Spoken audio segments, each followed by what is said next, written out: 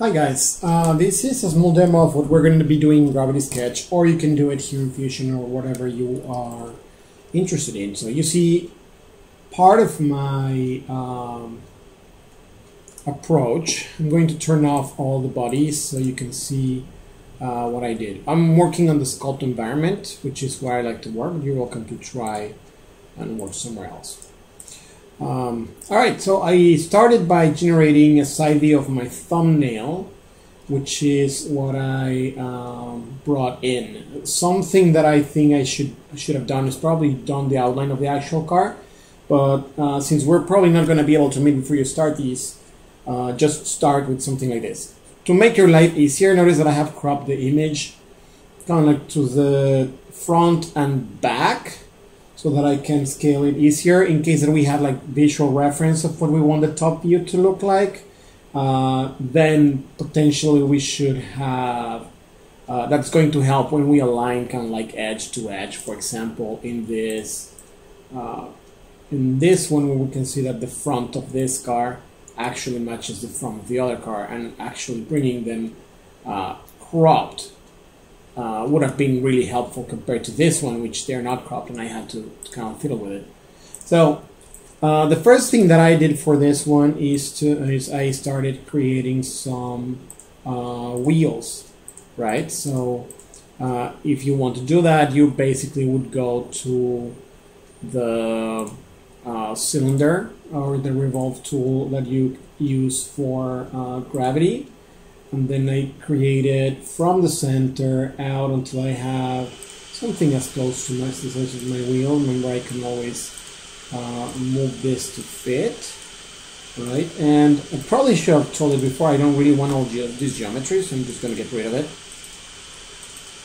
And whoops, one too many. And then for this edge, I just scaled it down just a little bit and moved it close, because I just want to understand where those wheels are. And then the rest of it is basically copying and pasting and moving back, then grabbing those two objects, copy. Oh, before that, we need to figure out how wide this car is going to be. So basically what I did as I copied and pasted this car, send this to 90 degrees, and then and I basically just copied that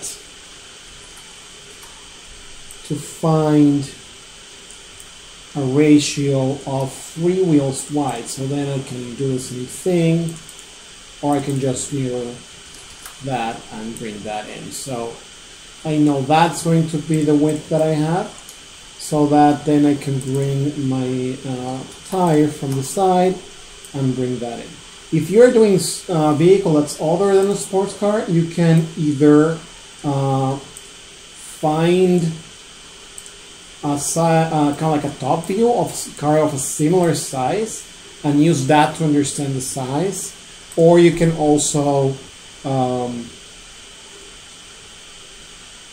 find the image, measure a wheel, and find out the proportion from there. But you could bring the canvas here and kind of like match it to that.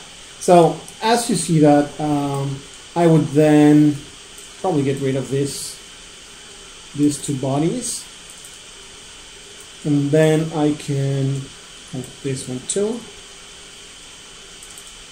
and then I would just mirror duplicate that, the one that I shouldn't have.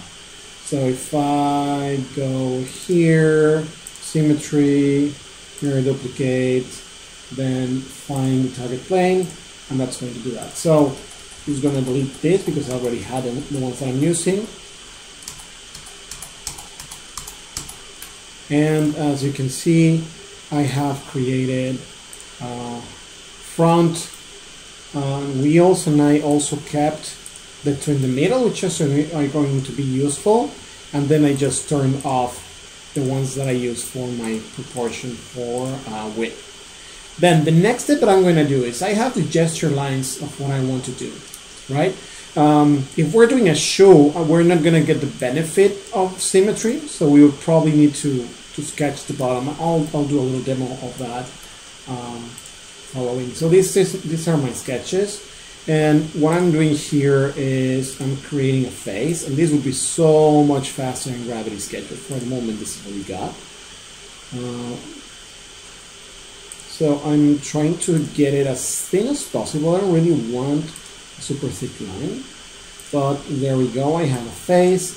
So I'm going to edit form. Remember, Alt drag is going to, in this case, for example, if I want to continue creating, it's going to create more lines. So I've created something that is close to the gesture line, and I can always adjust to match. We're trying to replicate the same grace and intensity that we have for those. And I'll do the same thing with this line, and this line, so that you get something like this, right? So I have all the gesture lines that live on the side view of my drawing, or on the mid center line of my drawing. The next thing that we want to do is maybe I'm going to start with this line potentially. Then I'm going to copy and paste it and drag it out to the side. Now I don't want it to be not like on the super edge of my tire, right? Because I want it to be slightly inside. And then I'm going to use my edit form features to potentially bring this in, maybe bring this in a little bit as well. And maybe I want something more dramatic, and I want that face there out a little bit more dramatically. We want those lines to be simple and graceful. You see how right now this one's not like wobbly here, so I want those to flow with as much grace as possible. Bring this a little bit further in, right? So in the same way, I would copy this line at the back, this line over here. You might want to see some cars from the top. Basically, I'm going to jump into the ones that I have created, right? So if you see, I have that same gesture line here. I'll pull this one in, make this one a little fatter here at the top. Probably this can improve a little bit. You can take some license if you have some lines that don't really work to slightly adjust your original theme to make it fit. I have the hip of the car. Right now they're not aligned here. It's okay. They don't have to be aligned. If you want to, you can like probably change the direction a little bit more. But I think in this case I like it in there. What I'm going to do is I'm going to move this one out just a bit. And something very important, the roofs of the car are of a different width at the front than they are at the back. So if you see, when I copied that middle line, I tried to generate some taper, and a lot of this is going to be getting the right taper, right? So the rear glass is going to be thinner than my front glass, but we have an issue right now, which is that from this point to this point to that point, it's just a straight line, right?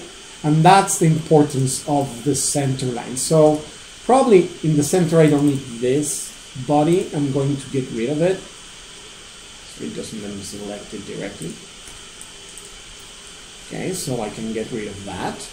And probably I don't need this section intersecting. That's going to be visual noise. But something that I do want to do is I want to select this body 19, which is my window, and I want it to be a little bit above what I have, so that when I join that point, and that point, I can have an arc rather than a straight line if I leave it here. Another thing that you can do instead of translating that could be to scale it just a little bit, and then we can maybe adjust some of the points so that we can keep the kind of same attitude of the line, like where we want it to start being thick and thin. We probably don't want super parallel lines because that's going to make our car feel a little bit more boring. Now we need to understand when I want this to fall to the back, and maybe if I want like a little thing lifting, or maybe I'm going to fall all the way here. We don't want to go way past that wheel, so I can either intentionally do it and then see how that feels, so I can pull this one in a little bit. If you see, we can see that there could be that extra surface there. Now, the glass, I can have a bulging hood, or I can have a hood that dips a little bit more. So in this case, I'm going to try a hood that dips a little bit more, so I actually want this first line to be actually a little bit lower than the rest of my thing. So get rid of this little edge. Now I'm going to make this edge here match with that. Maybe I could even just make that whole face a little bit lower. Right? Now I don't want them to also create a straight line here, so I have the option either to make this one's retreat a little bit, or bring this one's forward, or both, depending on what I want to do. But now, when I look at it from the top, I'm going to have a nice arc rather than that. And you can see it a lot, but from here to here to here, we do have another arc. Now, the next thing is to understand how we want to finish the front and how we want to finish the back. And this is just some quick reference. In this case, I could start a new body, or in this case, I'm just going to use my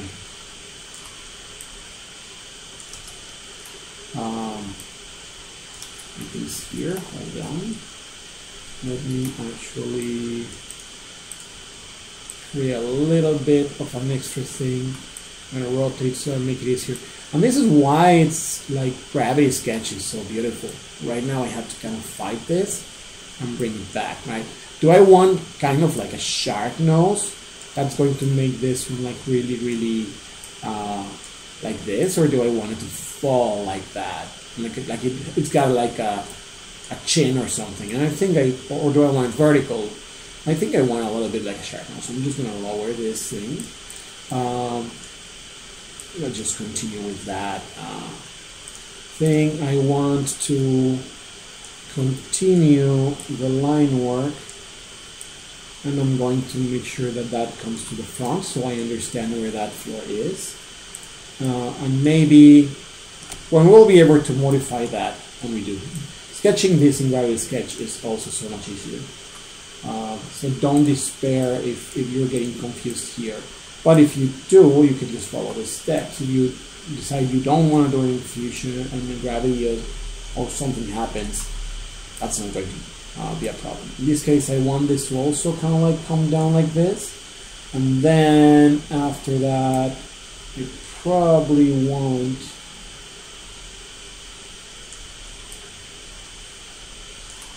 to let it drop here as well. Now, something very important with the floor, we want to make sure that this line and this line actually feel like they're one gesture and meet. We don't want to create, say if I create another face here. Create face. In this plane. I say, okay, I'm going to create a floor, so I'm going to create a face like that. Because it's horizontal, obviously. So from here, I'm going to make this long and call it a day, right? Because what I'm doing here, and that's a problem that when we sketch, it happens, is that if you see like this point and that point, feel like there's a step, and that's going to be a little bit of a problem. So maybe what we want to start doing is grabbing this face, and then by alt dragging, I'm creating a little bit more of that. And I can make a line that's not necessarily perfectly parallel or to the ground. It could be ascending, it could be descending. I could have a little gesture that maybe, I don't know, goes up or down. In this case, I'm going to leave it slightly a little bit more straight. But now we can see how those lines connect. And the beauty of what I just showed you is that now I'm going to turn off my canvas. I have a series of lines that I can use when I have the center line of my car. I'll probably get rid of this one as well, since this is not going to add much to that, right? So I can already start using this underlay to work, but we're going to add a few more lines. And you may wonder why this line on this bottom, I didn't do it, and the main reason is that it's not really going to add much, because that's just going to create visual noise there, right? So what you can do if you want a car that's in this, let's say in this view, and you want to draw in the other direction, you just flip the image. Real quick, just to finish, I can create a plane here real quick. Create that. I'm going to bring it like to that spot. Probably only need one of this. And then from that center line, I'm going to activate symmetry first.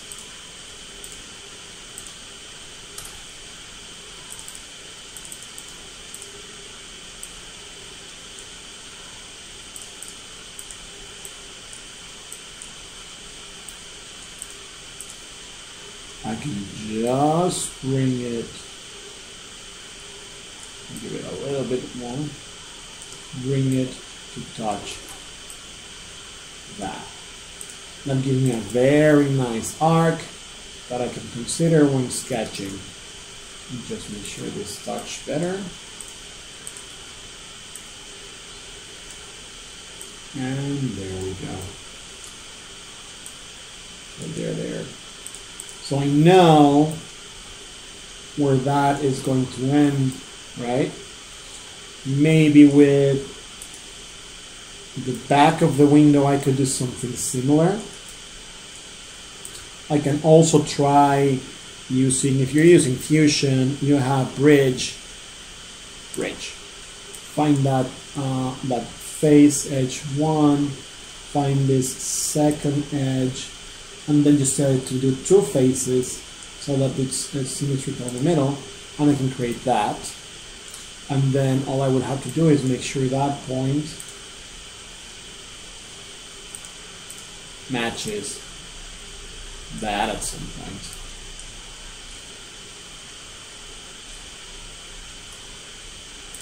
Right, so that's one option. Or the other one is to actually do the same thing with the plane and join those 3 points with an arc. So let's quickly do that. I think I prefer that method. Create that plane, but I only want to see the origin, maybe that, but I only want 2 length, 2 width, and 1 face. And that did it. Going to scale it so it's more or less the same size. Move it back there.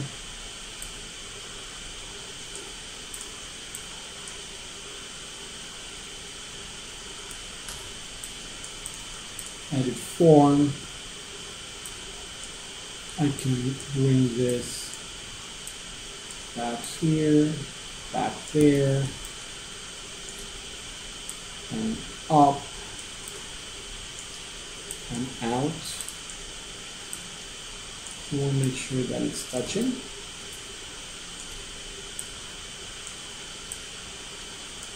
There we go. They are touching. It's a little fat, but I think that's fine. Whoops. And we wanted to do, before we do that, we wanted to make a symmetry, but you get my point. And that way, we just want to join those points with an arc. And just for the sake of speed, I'm going to stop doing that now.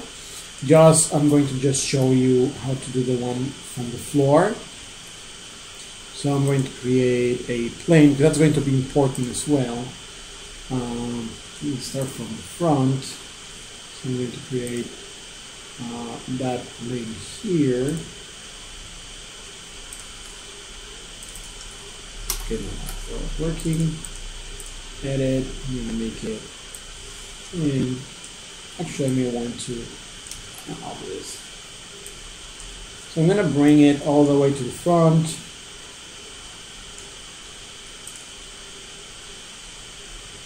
And make sure it starts more or less on the floor there. And then I can go and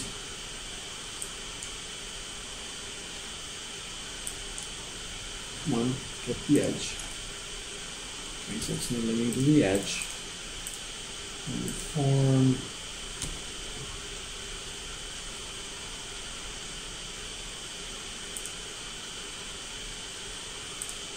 There we go.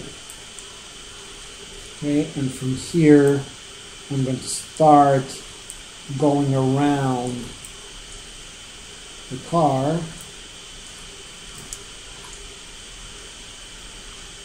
And back.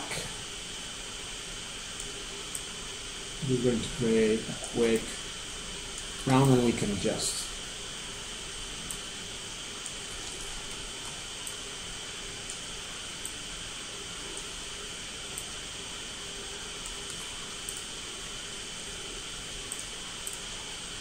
And to make sure that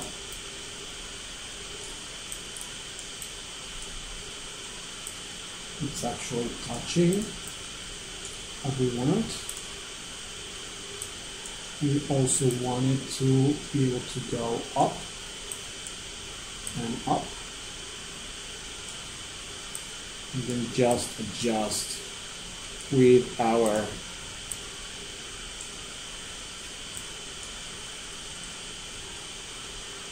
line that we selected from the middle.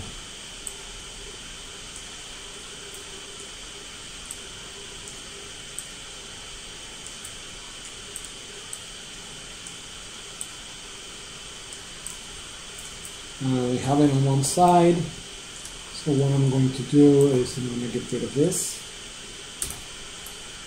and then we're going to mirror duplicate this.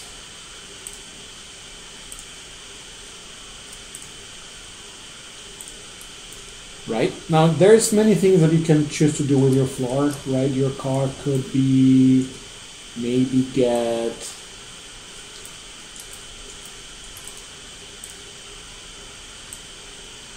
wider here at the front and then go small, like get a little thinner. Actually going to add one edge. And remember, this is just for you guys to get one template to work. So don't get too caught up on this, like I am starting to do right now. Try to avoid the temptation. Okay, so now we have this, and I think that's enough to probably start our work.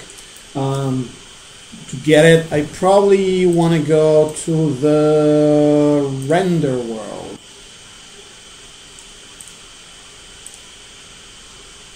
And there I go. I have something that I can use as an underlay. I have made the background white, so you can use that. Probably we don't want shadows, so let's see if we can turn them off. Position that one. Okay, I just remove the ground plane, so we get that. I'm probably going to switch the materials for what we have here, so that they're just black. Okay, I want that. There we go. I'm going to get paint, powder coat rough. I'm going to get black paint. Okay, so probably you want to create your lines with a little bit more width so we can actually see them, right? So I would probably go and just pull and make these things a little bit wider. Maybe we want those wheels in the middle to be a little bit more inconspicuous. So maybe we can add the gray.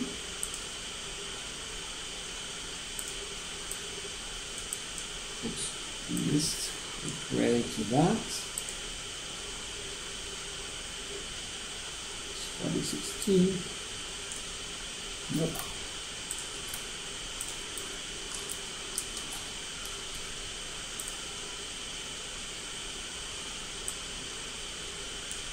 There we go. But now I can take a screenshot here, or here, or here, and use this as an underlay to work with to start my sketching. So let's say that I wanted to create, let's say, a side perspective, which is interesting. Or what do you say? Let's say this one is what we want. Just also, now that I have this, also make these objects in the background a little bit more transparent. And maybe the floor too. What the floor is going to go, or at least the floor from that other side. There we go. So what I can do here is just take a screenshot, and I can take it into Photoshop or whatever software you want. Then I can paste it there. And I can say that within my condition that's going to be one side.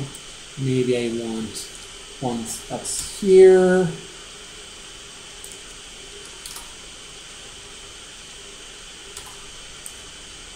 And everything else. Maybe I want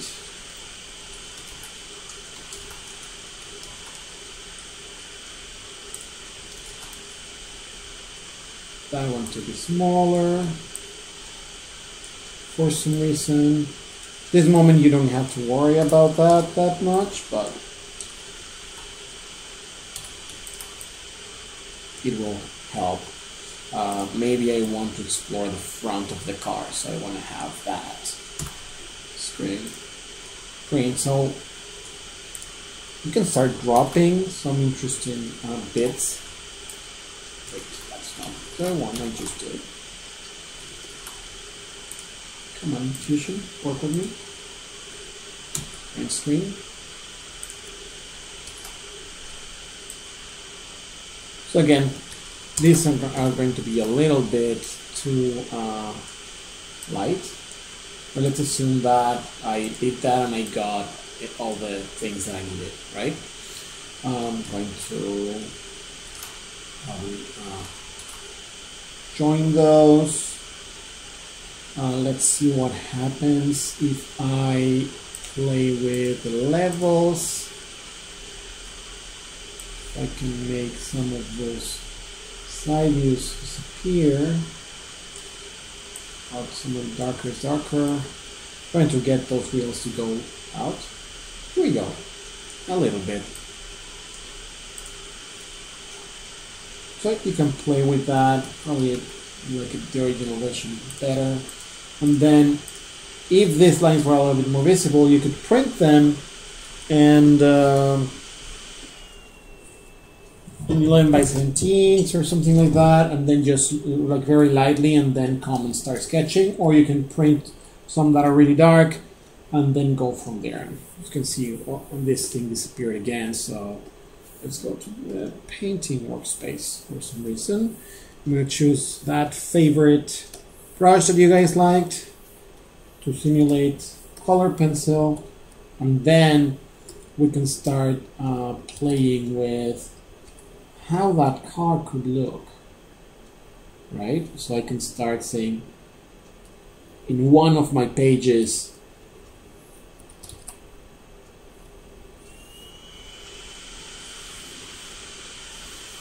maybe I want those to be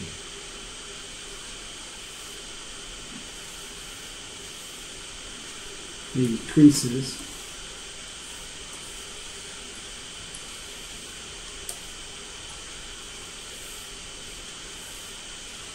And green and take them from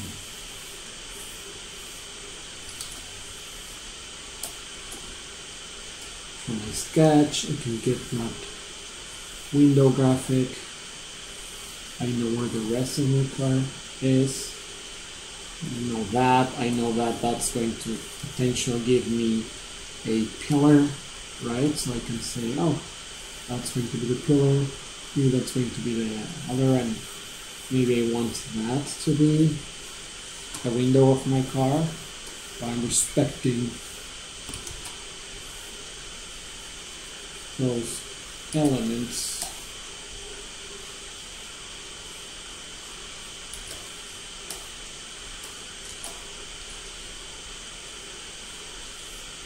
I can work with the center line. Maybe imagine what that thing is doing.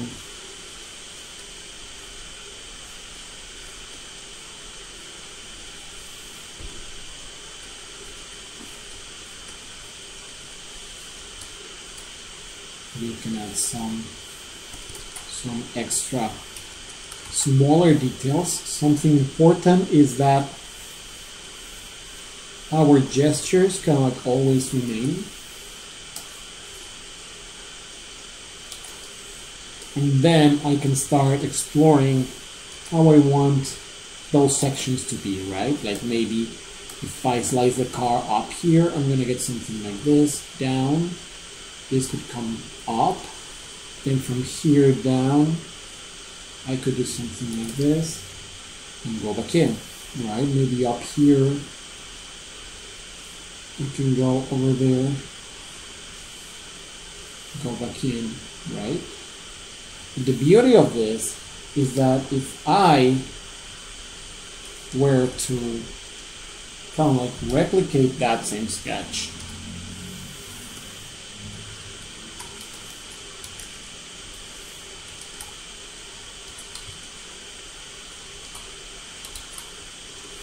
down here, I could explore it in a different way, right? So you can say, okay,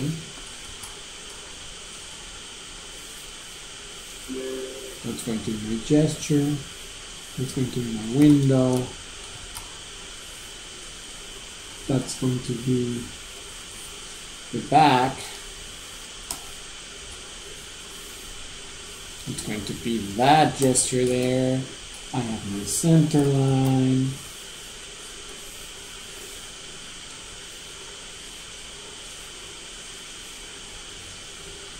We'll get the main body.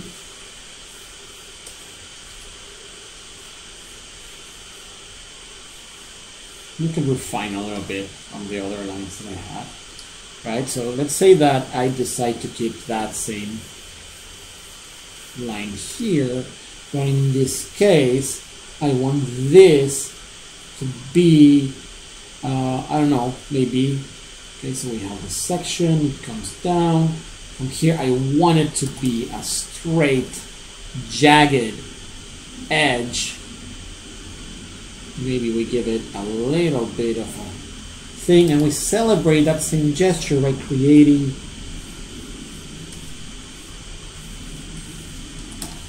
a surface there, right?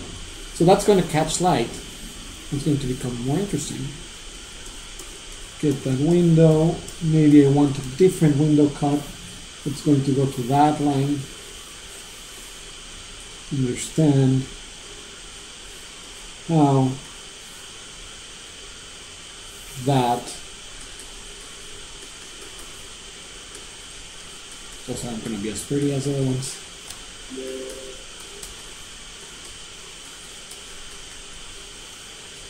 things, right? So I can start exploring what these gestures are, as long as my main gestures that I wanted always remain visible, right? So I have two different ways of interpreting a surface. And now I can explore them on this side and all that stuff. Now this car, if you see, for example, this car over here, has a huge front.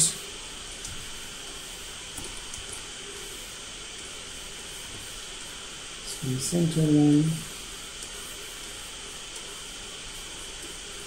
So I can like very quickly kind of like explore some of these things.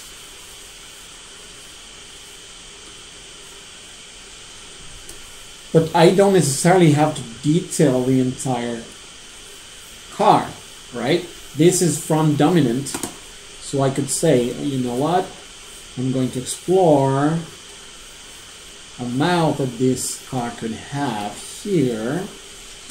Maybe the lights do this, and I spend my time working